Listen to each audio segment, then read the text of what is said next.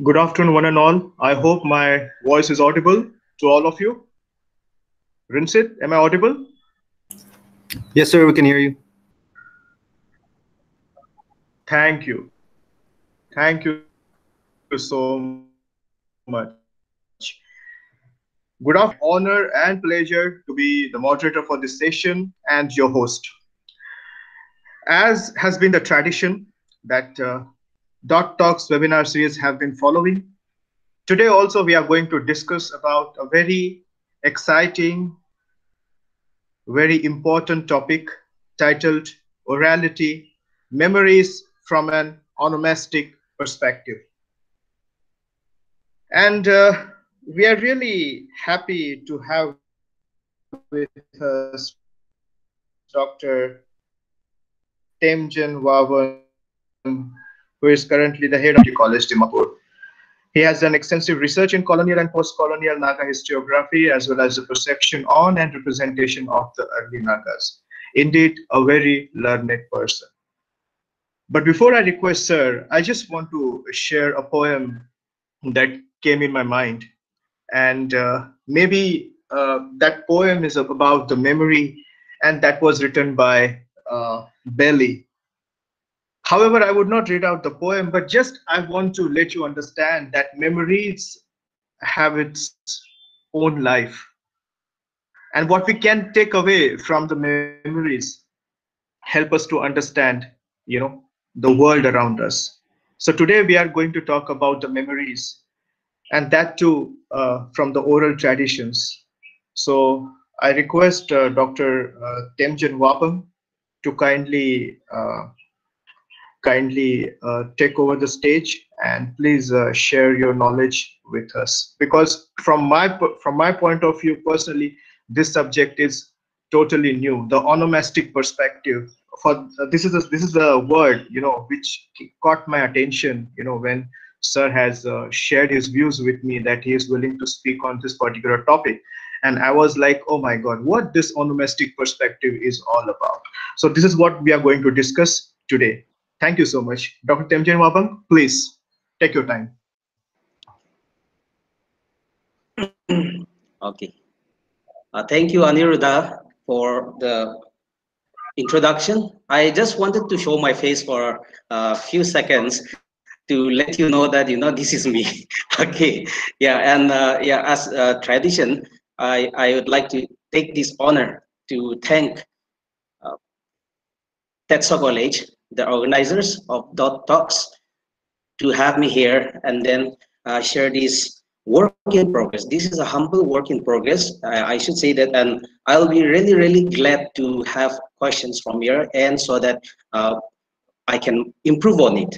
Now, before I begin sharing my screen, greetings from Unity College on behalf of Unity College to everyone. Thank you so much for joining this short talk. So I will begin my presentation, and to save data, I'll be just closing off my video for a while.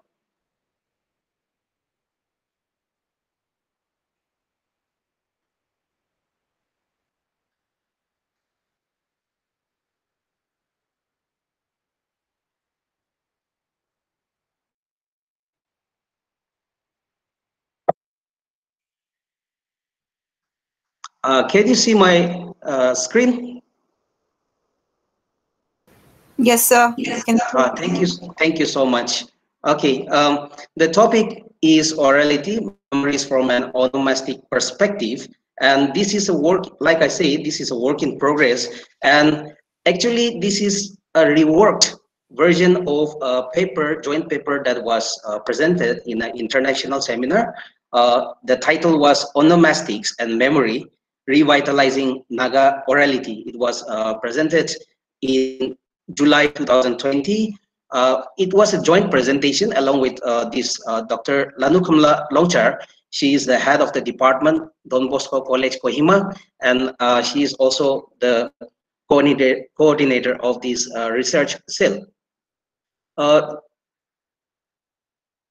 Now, when we talk about onomastics, like Professor Aniruddha was saying, the curiosity, it's very simple, just the term is a bit complicated, otherwise the meaning is very simple. For I'm very sure many of you will know what is onomastics, but then for students here, I would like to enlighten that it is a study of the history and the origin of proper names. So we all have names, we have places that have names, and based on that we have these subfields of onomastics, that is anthroponymy and toponymy. Now toponymy deals with the study of the origin of proper names of places. Like for instance, I come from a village, means I belong to a village, particular village. So my village name is Learman.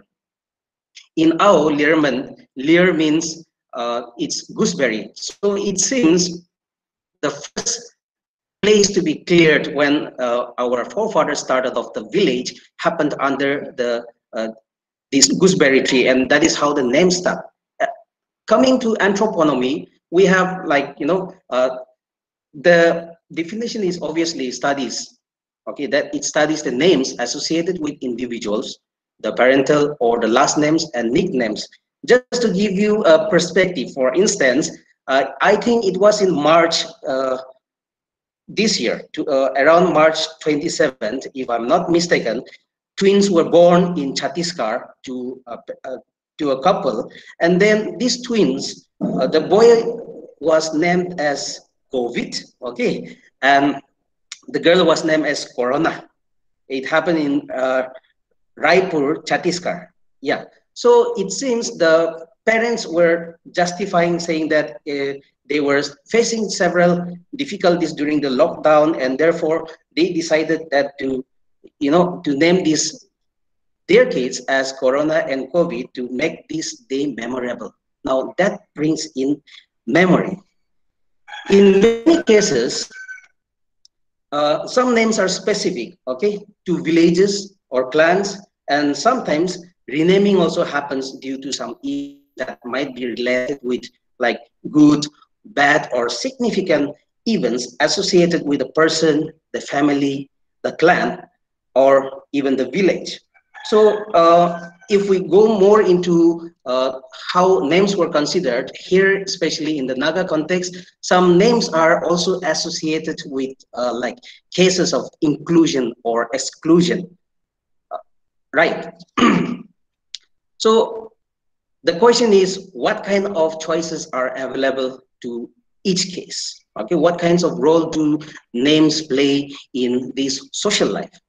This brings us to anthroponymy as an approach and a tool, because since it falls within onomastics, I decided that names will be an interesting topic to take up. So I am narrowing it down to anthroponymy. We all know that for a society without an indigenous script, like the Nagas, orality is usually the primary medium for the preservation and transmission of knowledge.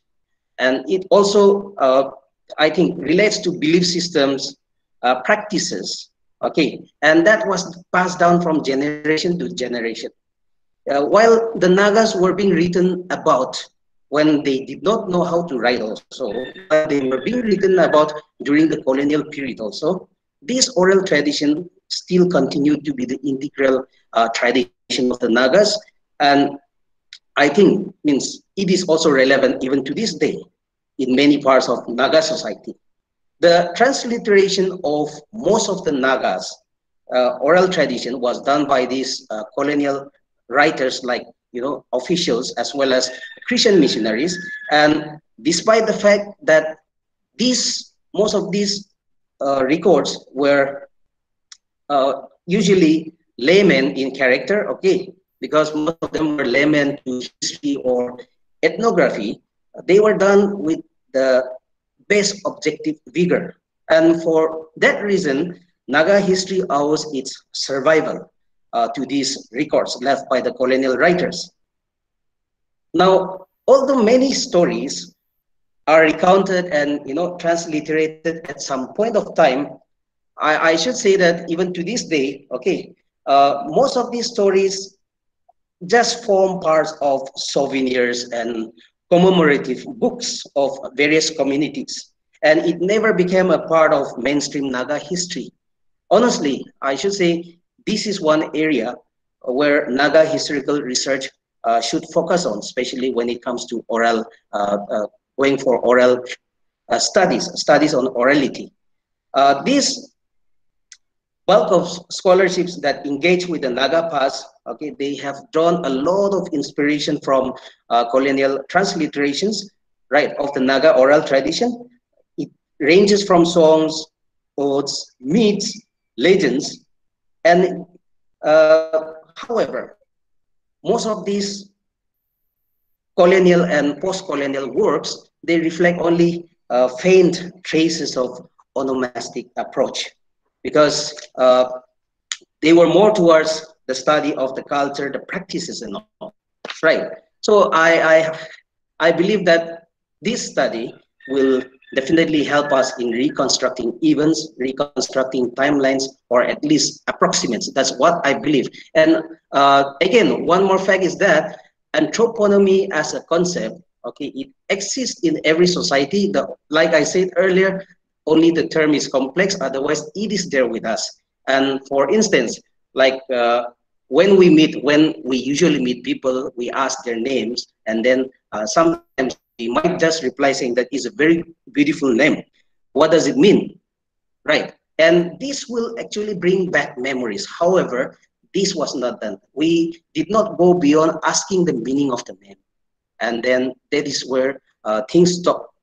So anthroponymy at a glance, when I look from a world perspective and from a micro Naga perspective, I should say that in any parts of the world, in many parts of this world, we have set orthographic rules. Now, orthography is the art of writing words with proper letters, okay? And then when a letter is changed, any variation in letter happens, then there are changes in meanings.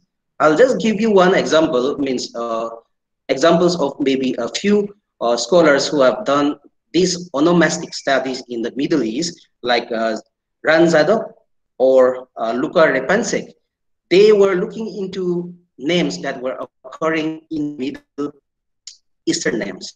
And interestingly, Joshua, the biblical name, Joshua, they were trying to identify the names where this name actually originated. And then they were also trying to study whether the name Jobab, okay, Jobab is also another biblical name, existed before the 2nd century BC.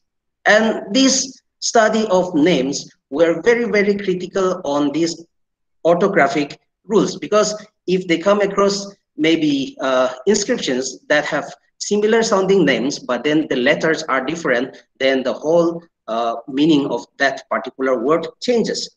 However, in the Naga case, it is not like that. That is what I have found so far. Okay, it may deviate from the already existing or established onomastic studies elsewhere across the globe.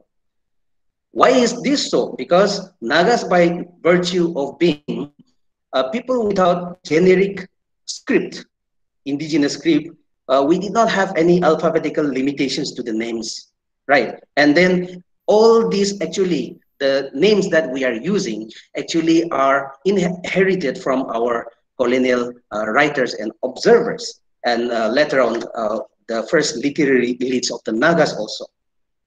So let us have a look at our Naga lexicography. That is one study that I want to focus on, because before I come to the my argument, I just want to give you clear this whole ground, okay, for my argument. So we can see that there are two dictionaries here. One was written in 1893 by Clark, and another is edited version by Ausenden, okay, and it was released in 2019. There are variations in diacritical marks, that means the accents. However, the meanings do not usually change. So I'll just show you these variations in diacritical marks. See, for instance, we have this year according to the hours, year, and the upper one is Clark's own English, Naga English manuscript, okay, dictionary. You will see that the year is KVM, KVM, okay, with a dot below, right? And Buffalo, I am taking the case of Buffalo here, okay. Buffalo was spelled as Zang, Z, but then when we pronounce it, it was Chang. And here in the Arab WhatsApp, down here, you will see that year is now Kum, okay, with two dots above, right? And then Buffalo has now the letter J instead of Z. What I'm trying to say here is that while the names in other societies which had written scripts, okay, the meaning of these names changes based on the mere presence or absence of particular letter, okay. The absence of this orthographic rule in case of the Nagas did not hamper the meaning of the names, and this is one instance that I'll be narrating now. I think I'll have to read out story here. I want to read a story, share a story here. So the story goes like this. This is, by the way, a narrative given by Kirim Liba. He is the former village council chairman and a citizen of Birman village, Japukung range. Okay, this is under Mangkulamba, within Mugokchung district. His name was passed down his family as a memory of an event that happened more than 4 generations ago.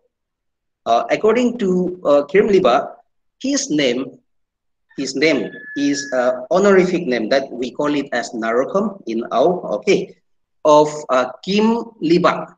Now, Kim, according to the dictionary, it's no more there, but then according to our villagers, Kim means Alar. Now, Alar is a term used to denote a slave. And then Liba, not so significant, but then it is derived from the word Ali or boy. So there is, I'm just giving you a clue of a story that I'm about to narrate now.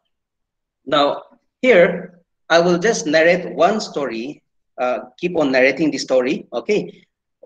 Just to give you a perspective of the timeline, the event happened during the generation of Samajiba. Please keep in mind, Kirim Liba down here is, the present day person. He is still alive, okay? And Samajiba is like his forefather.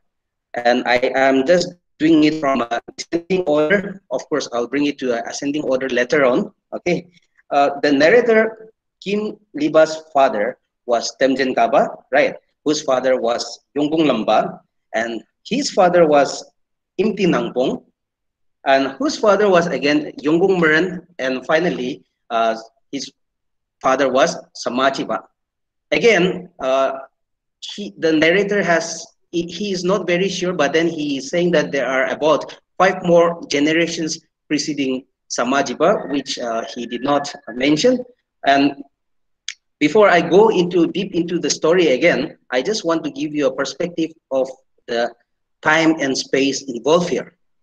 This is Learman village, and it is nearby Assam border, precisely towards Mariani. Now, if I give you another map, then it will make sense. This is like Learman that is pinned with a red one, and then there is another story, another place called Longchang down here where the blue dot ends.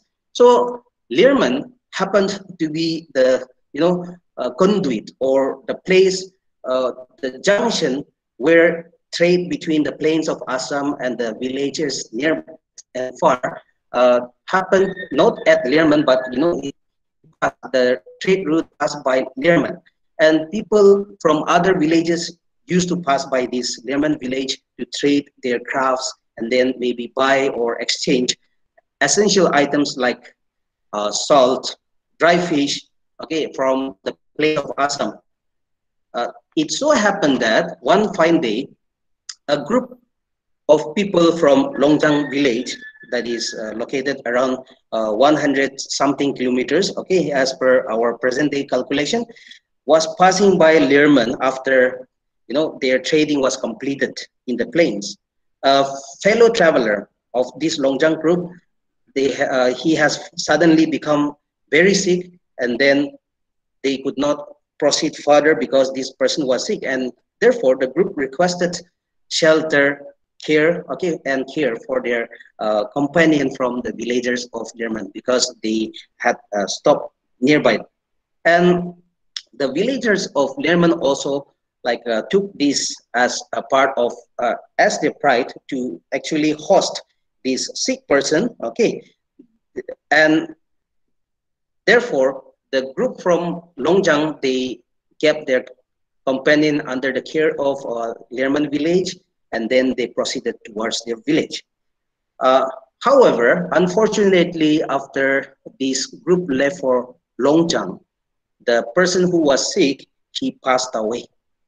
And it seems when this person passed away, and villagers from Learman were not very sure when this their other party from Longjang will come to take their companion, they decided that instead of letting the body rot, okay, they will actually perform very honorable funeral, okay, and then that during that time the funeral was, it was not burial, by the way, it was the body was kept on a platform where the body was let to rot, or sometimes if you burn fire, then it will dry up. That was a practice which was happening during that time. And when these people from Longjang arrived to take their companion back to their village, it was found out that the people from Learman has already taken care of the funerary rites. However, when they heard that this person who was dead was not accorded a decent funeral, now I'll tell you what happened. It seems at Learman there was a particular place where these dead bodies were kept at platforms. For anyone who died in the village, that body was kept at a particular place. However, this person who from Longjang who died was not kept there, but then his body was kept a bit far away from that location, and that is something which the Longjang villagers felt as an insult. Okay, and they were so enraged. In fact, they were so enraged, and therefore they demanded that this issue will be resolved only if the people of Learman compensated them with akang. Now, akang is a term that is used for fine. Okay, and the value was 30 buffaloes and a specific number of bells. We call it as jangdong. Okay, by the way, this what we call bells were very, very expensive during that time. They considered it as a form of currency also. And then along with this buffalo and the number of bells, they should be accompanied by slave, alar, we call it as alar. So failing which, the people from Longjang would attack Learman. So that was the ultimatum given to the people of citizens of Learman. And in order to avoid a conflict, or in fact a general massacre, because Learman is still a small village, by the way, the villagers of Learman undertook emergency revenue collection. We even do even to this day, okay, we do a collection, like our village union will collect some emergency fund. So that fund is known as putishi. We still use that word putishi. So that was an emergency revenue collection that we always do, so that maybe in times of need for the villagers, we can use that fund collected from that revenue. So each household was supposed to contribute a share of wealth, right? And the combined collection should be worth the value of the fine demanded by Longjang. So the villagers were able to collect the required number of the buffaloes and the bells, but there was one big problem. Nobody was willing to go to Longjang as a slave, volunteer, okay. And those people who had slaves also, they were unwilling to part with their slaves. However, there was one person, Samajiba, and he had two slaves at his possession, and it seems he sent one slave to Longjang accompanying the buffalo and the bells, and with this, possible bloodshed was averted. Now, this event, many of the villagers have forgotten, and even us also, even me also, when I started to, listen to this story, it was interesting because even my grandfather did not narrate this story to me. But then the family of Kirimliba and means Samajiba and the succeeding generations, they did not forget this. It was during this Temujin father's time that they decided that Samajiba's contribution should be commemorated by bringing back as this event, memory of this event through an honorific name, Giliba, and that is how this name came about. So in a way, Gimliba is, if we look from a meaning, extended meaning, the slave has bought back the honor of the village or saved the village. That is how it can be translated, loosely translated. The story narrated by this Uncle Kim, okay, it brings back to life a period preceding the pre-Christian era also of the Nagas, and then even it touches those time when Christianity was about to actually set its foot in our village.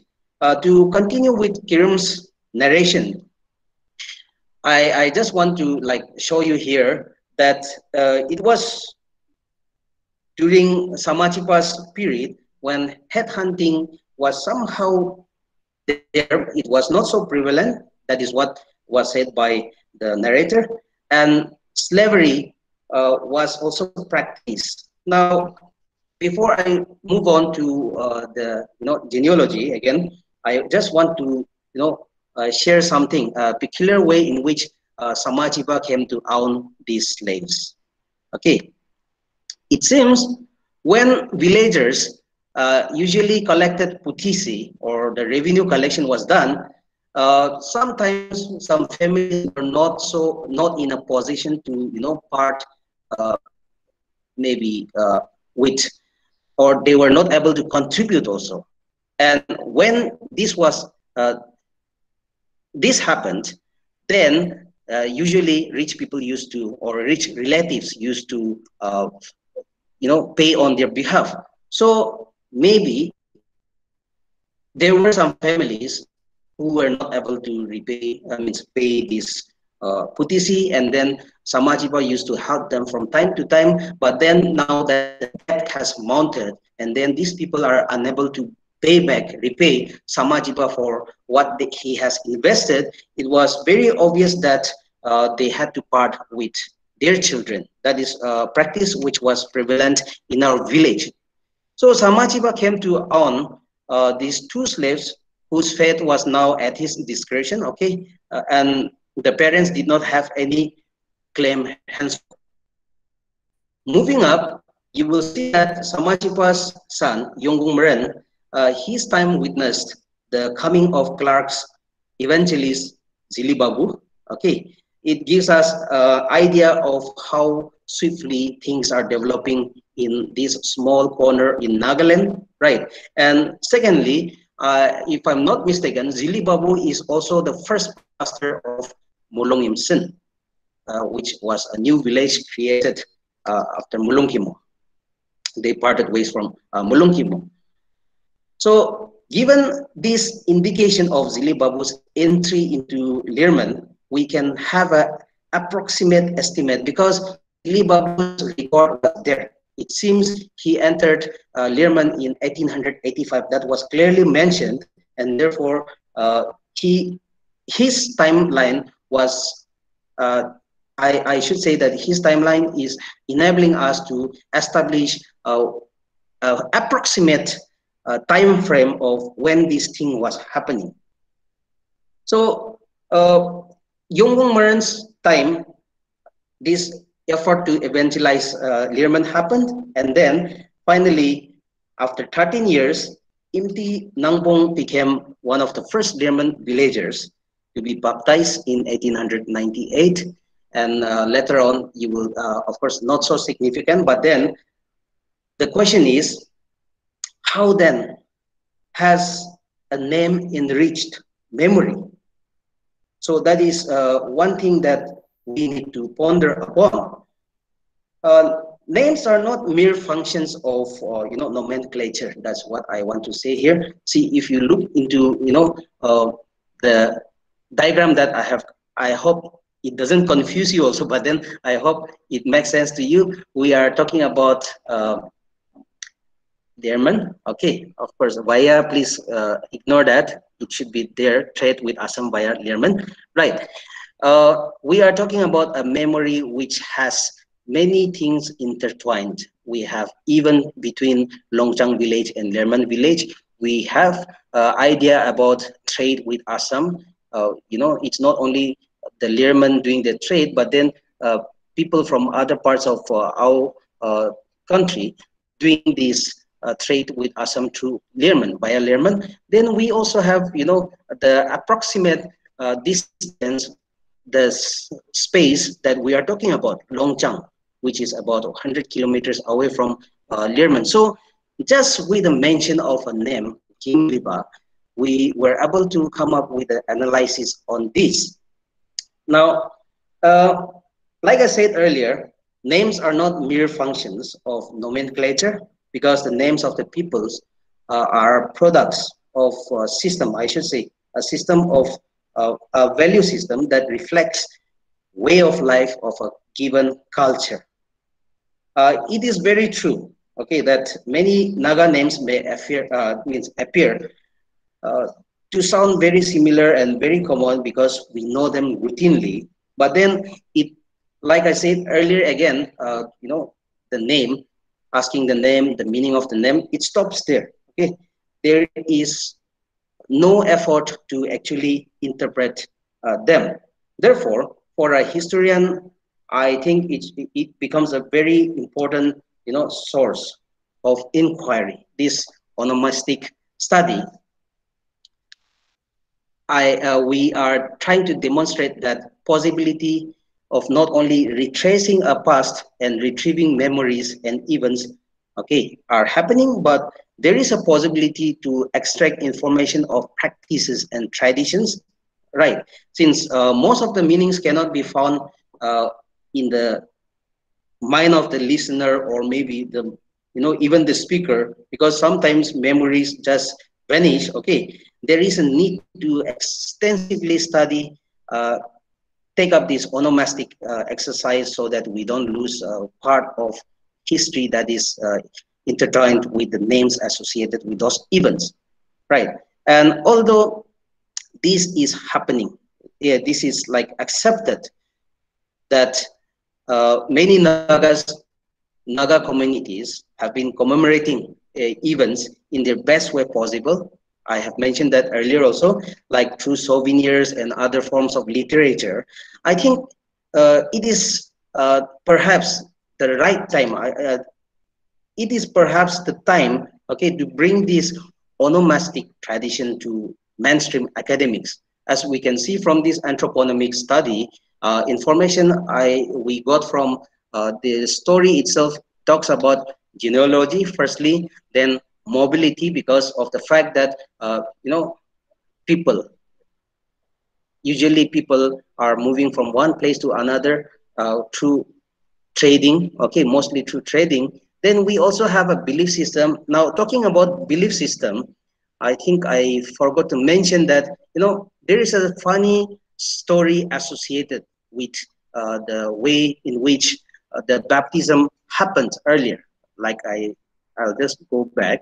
Iti Nangbong, he was the one of the first to be baptized in Learman. So it seems our forefathers, they were enemies, and then when there was a agenda or proposal to baptize these few converts, villagers had a meeting, and then in that meeting it was discussed that if somebody was put into the water, and then his soul will be taken away.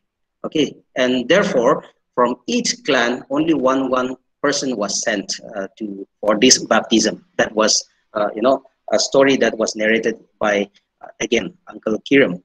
Now again, if we look from another perspective, we will see that we have tried to correlate and study also and validate the entries of Clarke's dictionary, where the term slave is mentioned as alar. That means around 1800s, 80s also, it is an accepted fact that there was slavery that was happening in the Ao region. And finally, we have like evidences of interactions with other communities, which I should say that is also somehow related with mobility that I have mentioned earlier. Now, just one request to everyone. This is a work in progress, and then I should say that this is not a new perspective. It is there. It is so common that we have actually, ignored this. Okay, sometimes it becomes so common that we usually tend to ignore it, and therefore this is not a new study, but then what we are trying to do is we want to attempt a re-study of uh, oral traditions through this onomastic. With this, I would like to conclude my talk. Thank you so much.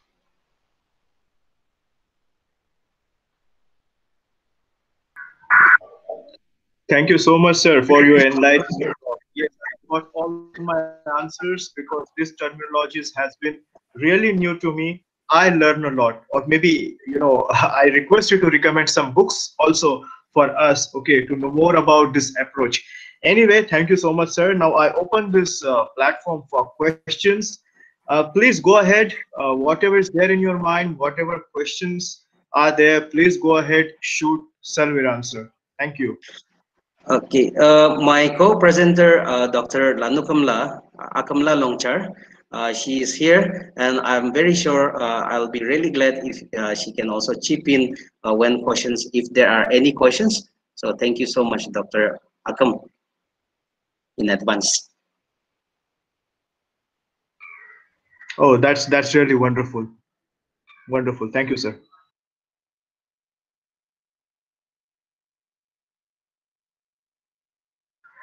Sir, I want to ask this question. It would be purely from methodological perspective, from research and analytical perspective. That is, what would be the limitations to this approach? Okay, this onomastic approach.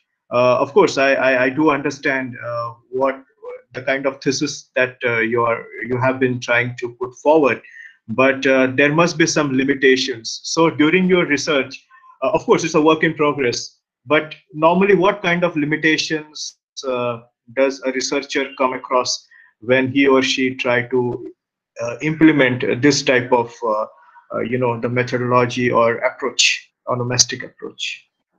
Uh, Thank you, sir, for the question. It's a very, very, I should say, very important question that me and Dr. Akamla has tried to look into. I just want to come up with the strength first. Okay, the strength of this approach is that, like I said earlier, um, we do not have this, study which is limited to orthography. Orthography is the art of writing words with proper letters, right? And therefore, we Nagas, we do not have follow this orthographic rule. And therefore, it is advantageous for us. But since you are asking about the limitations, I should say that every approach has a particular limitation. And for this perspective, onomastic perspective, we are confined just trying to interpret the names and the events that is surrounding them.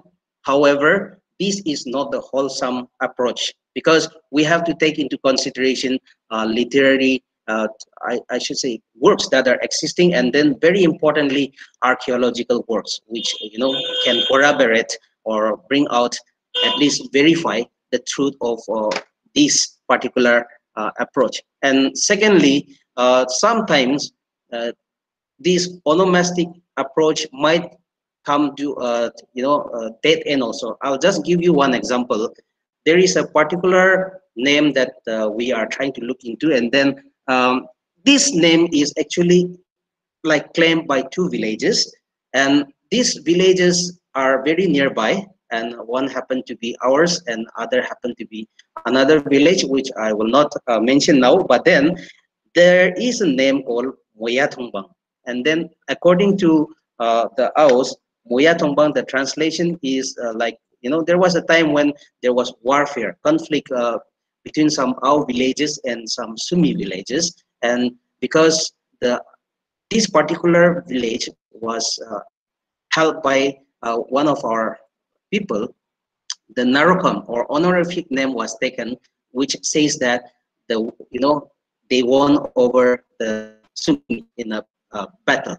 But it is contested, and therefore we are also trying to look into it, whether it is feasible. Now we are lost in translation because of that. So we cannot now accurately identify whether it belongs to this village or that particular village. So these are some of the uh,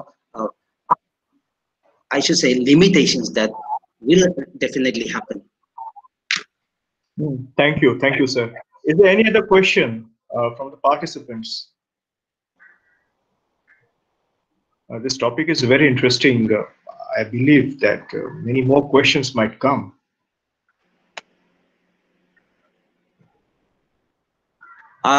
We have actually bribed most of them, okay, because this is a work in progress. So Yeah, of this, course, of course. I got your point, sir. But this is very yeah. interesting. I mean, a historian like you coming here on our platform and sharing his own research work. I think that this is our privilege, sir, and we are very thankful to you. Okay, let me ask you one more question. I don't know, maybe this question will have any validity or not, but let us use this onomastic approach in comparative linguistic studies. Like, for example, Mhm. if I want to make a comparison, okay, I mean, I want to learn about the history from comparing the names. Like, I take one name from our community, and I take another name from Lotha, or maybe some other community. Okay, Mm. so what do you think when it comes to the comparative analysis, comparative linguistic analysis? Will this approach work? Uh, will this approach help us to penetrate inside the deeply laid chambers of the hidden history? What do you think of it? Thank you, sir. Actually, I should say that your question is the answer, because this onomastic study is more or less confined towards these linguistics. Of course, we have cases where phonetics is also involved, but then Right. linguistic study was one very important aspect. And if I'm not mistaken, thanks to our administrator, Dr. Oren, we were discussing about a particular term. This term is called umlaut, and most of you might be knowing, for those who are, associated with linguistics. This is a German term, and they are trying to look into how sound changes or vowels are pronounced in a particular way. So, uh, and I also gave an example of how these people, scholars, were trying to identify variations in letter changes in the Middle East, and then trying to give a timeline saying that this person existed maybe around this time and not before this or after this. So linguistic angle is very much there. Now these days, what is happening is that it's not. See, for historians like many historians, uh, it, I think they will also agree with me that history is just borrowing ideas from all these uh, disciplines, because most of the sources that I have referred for this presentation, it is very surprising to know that most of these are not historians. They are either linguists, they are sociologists, they are anthropologists, and even Correct. these archaeologists have come in. So yeah, thank you Correct. so much. Hmm.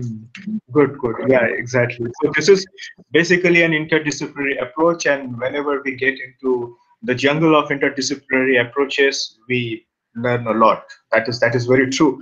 Any other question, Nisha? No one? Dr. Rimme, you want to ask anything in the context of Manipur? Okay. All right. So if there are no question, then shall I conclude this program with the permission of all of you? Anyway, sir, Dr. Temjin, can you just tell us? I mean, Mm. since we have a couple of minutes in our hand, can you just tell us that what motivated you actually to take up this research work? What was your motivation? I mean, what exactly you are trying to find it out, and how your finding will be beneficial to the faculty of history and, of course, to all of us. What is your vision, and what was your motivation? Okay, thank you, sir. I should say that I would like to even respond on behalf of Dr. Lanukamla, who is here. We were discussing on how to look into new perspectives of coming up with analyzing Naga history.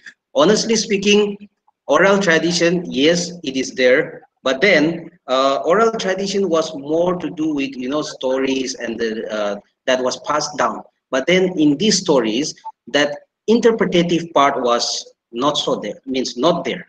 Of course, it is there, but then not so significant. And therefore, we decided that if we look into maybe names, for instance, then if we look into the interpretation and how these memories can actually bring back lots of other aspects of the social life, the cultural life, and the events that was happening around that particular juncture, then it will become a very, very important source to enrich oral, means study on this oral history of the Naga. So that was the motivation that we had, sir.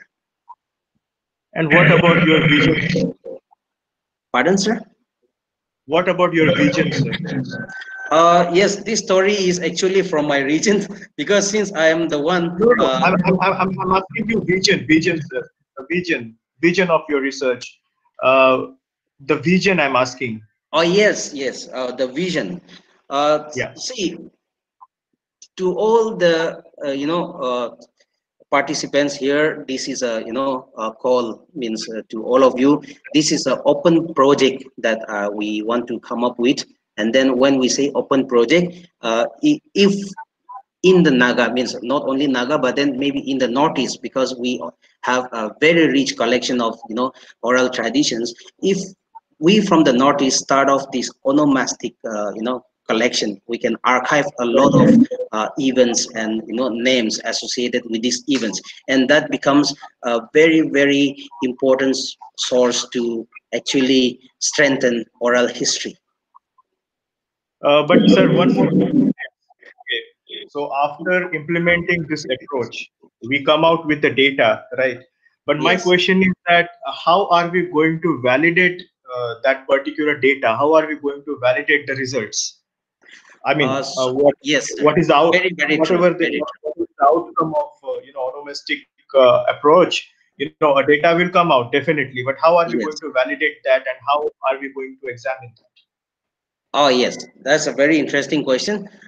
Sir, to be very honest, we are, when we try to look into this particular name Kim Liba, it was not only the narrator that we interviewed.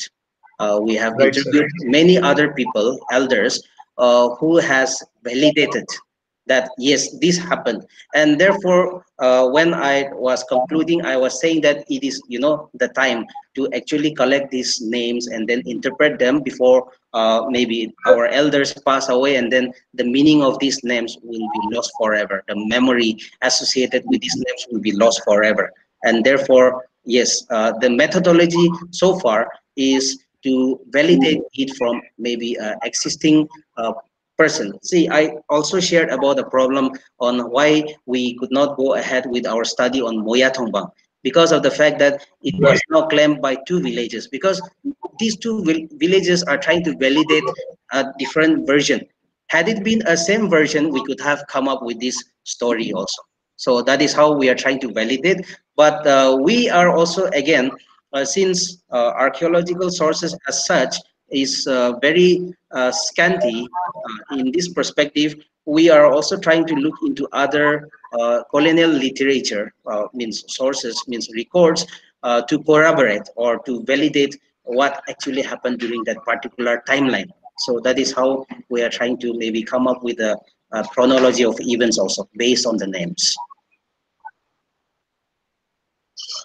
Okay, thank you so much. Before I conclude, Rinsit, if you are there, can you share that feedback form? I'm not able to access my email, man, because of net issues. If possible, Rinsit, can you please share that feedback form so that our participants can share their valuable feedback also, and we can share the same feedback to our speaker as well. Rinsit, please do it. Uh, Dr. Temjan, thank you so much. I mean, Yeah. you personally inspired me, Now my mind is completely into, whatever you have just shared with us, right? I mean, you are basically talking about, sir, possibilities. And I love the word possibilities, right? I mean, you are not simply talking about something which is empty or which has a vacuum, but you are basically trying to create a possibility from where we can actually construct the past events. And that I believe would be a great contribution, would be a great service to our Naga society, and not only to the Naga society, but to all those societies who unfortunately does not have the written records of their past. You know, uh, on this juncture, I just wish to recall what Adolf Hitler once stated in his autobiography Mein Kampf. He stated that those people who have forgotten the history cannot create history. Those who doesn't know their history cannot create history. So we always talk about great Naga history, rich Naga history. But here on this juncture, at a very serious note, I want to ask you whether have we really tried to look into the past, whether have we really tried to explore the past. There are mysteries, there are possibilities. Let us join hands together, let us relive the past, let us work together so that past can show the light towards the glorious, constructive, and positive future. With these words, I thank Dr. Temjen Wabang on behalf of Tetso College. Thank you so much, sir. Thank you so much. We will invite you once again, you and your partner in research, we will invite you once again to enlighten us more. Thank you, sir. Thank you, sir. And Rinsit, please share feedback form. If you are there, I'm not able to access my email. Please, thank you. I request all of you to kindly access to that feedback form, which my friend Rinsit has shared. And please share your constructive feedback. I'm planning to share all the feedbacks with Dr. Temjen, and this will also be helpful in his research also. Thank you so much. Thank you. And if anybody has any question about the research, sir can be personally contacted. He's an HOD of Unity College. His email will be shared on request.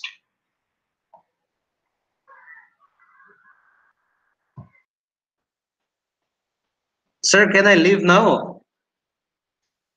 Sure, sir. Thank you for Okay. your time. Thank you so much, sir. Please, sir. Okay. Thank you. I will have to fill up this feedback form also.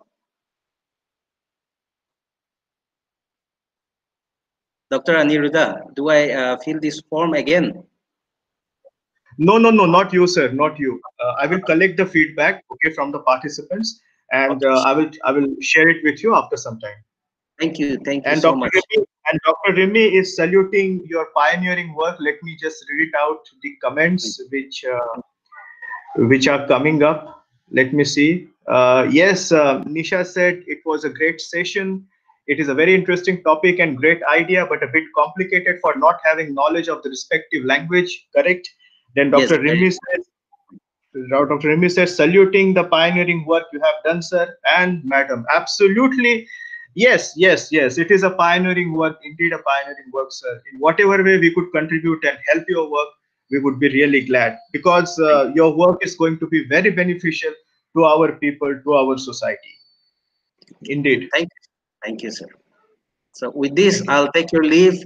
Have a lovely evening, everyone. You Stay too, sir. safe. Thank you so much. Thank you, sir. Bye. Please take care. Bye. Take care, all of you. Thank you.